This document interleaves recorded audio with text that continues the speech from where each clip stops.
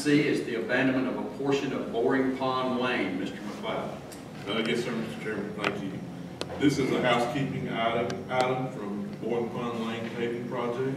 In 2019, the project was completed.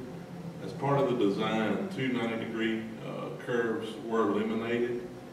Therefore, the previous road is not on the new right-of-way.